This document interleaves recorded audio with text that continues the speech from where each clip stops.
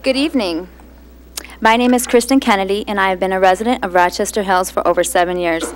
I'm here tonight to speak out against oil and gas drilling. Prior to becoming a homemaker, I was IBM's lead financial controller on their entire portfolio of oil and gas clients, so I am no stranger to this industry. Everything that has happened around the leasing of the city's parks is suspicious. From the Christmas holiday season date the lease was discussed, to the oil-friendly interpretation of the city charter, to never providing a clear business case, and to the invite-only informational meeting, to the missing work-in-progress ordinances on the city website, and to the refusal to work further on ordinances regarding oil and gas while neighboring cities like Auburn Hills and Rochester do so. It is incredibly insulting that you have treated our citizens in such a dishonest, calculating way. Clearly, you don't understand your constituents well enough to know we are smart, and we are not going to believe every spin you have put on the horrible situation you have got us in.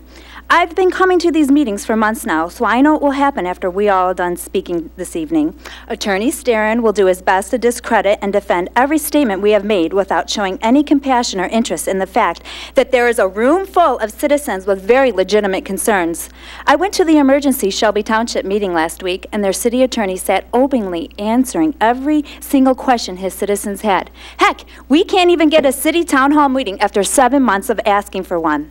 First $1 million question of the evening: what was the downside of taking a vote for such a serious issue? Why lease our parks without a vote when our charter specifically requires a vote to do so? Come on, you don't think after the water tower fiasco and all the trouble we went through to amend the charter, we wouldn't want to vote on oil and gas drilling?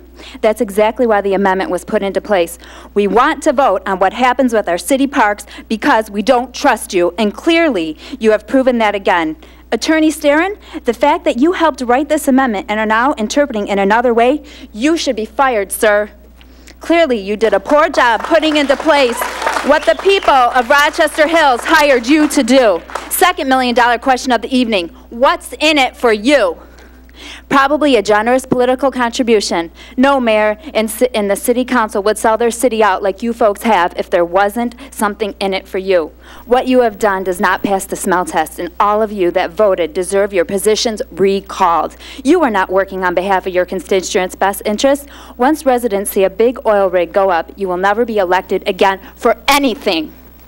People will definitely make the connection between who they vote for and what they got.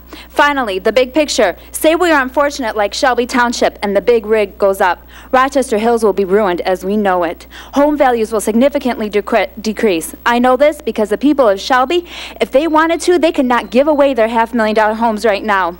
And you want to know what? Mayor Brian Barnett will be to Rochester Hills what Kwame Kilpatrick is to Detroit, with Bobby Ferguson right there. All right, Don't drill the hills! Thank you.